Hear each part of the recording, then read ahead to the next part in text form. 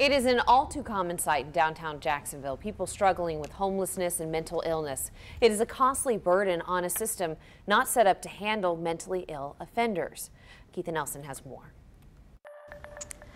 That is true, but through a collaborative effort backed by the Sheriff's Office, City Council, the State Attorney's Office, and the Sulzbacher Center, a solution, they say, is in the works. The first graduating class of the Mental Health Offender Program.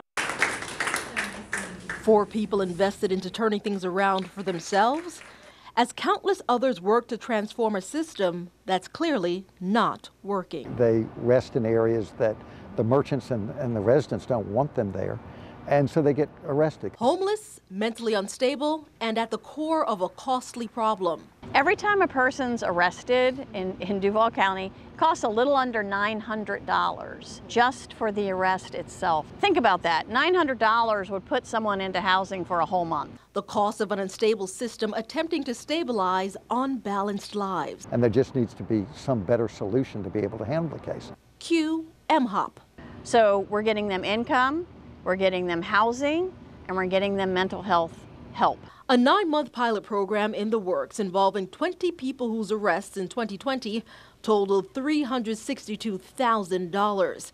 Since being a part of MHOP, they've racked up a meager in comparison $12,000 bill. And I just hope you all know that you've got all of these people here rooting for you in your corner. Antron Hardwick, among the group once cycling through the jail system.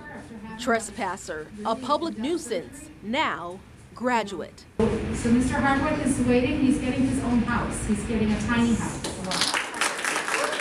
I'll be able to do more things for myself. It's a great feeling.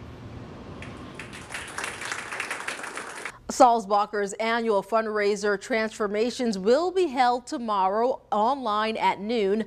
I'll be hosting the event, so join us. It'll be a fun time for a great cause. In the Information Center, I'm Keith Nelson, First Coast News on your side.